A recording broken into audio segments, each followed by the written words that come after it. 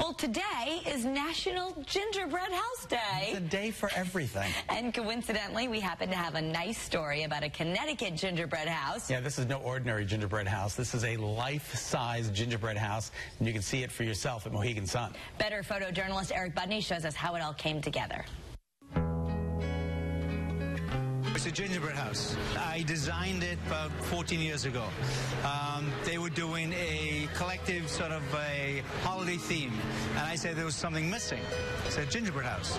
So the CEO at that time said, design me one. So I drew it, designed it, gave it to him. We made blueprints, and we built it. The ingredients is royal icing, powdered sugar, egg whites, lemon juice, basic. So you have that for the concrete, basically. And remember, that is a concrete, because what happens in days, it dries, and it becomes cement. So we have a thin layer on a frame, and we put 3,900 shingles for the roof, and about 4,000 bricks, which is a brick-size cookie, and 4,000 pounds of royal icing. So you come here and see a festival, or a holiday event, and this makes it that holiday event. It ties it all in. You walk into this building, for 7 weeks, you can smell gingerbread, nutmeg, cinnamon. It's all part of it. Our team, they do whatever projects they have to do for the casino, and then in between, they'll sheet out bricks, and that's how it all has played out. We will do a little bit at a time until we get it all complete. We have 4 soldiers guarding the walkway for all the guests to walk through. So you got about an average of 25,000 to 35,000 people a day walking through it. The soldiers, chocolate.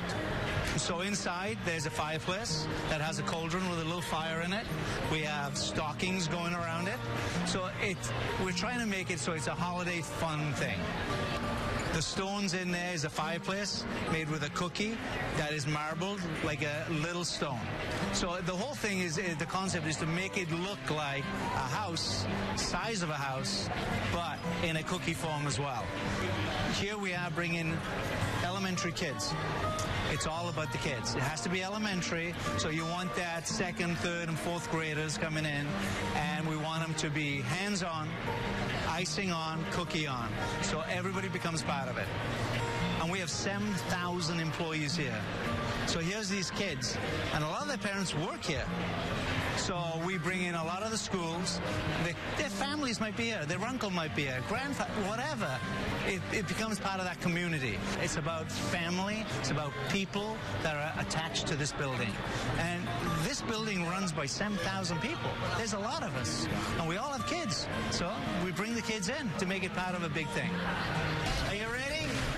Old school. Why? Because it's, like I said, community, kids, and the gingerbread house is part of this festival time of the year. Doesn't matter where you are in the world. And I'm European, so gingerbread is huge.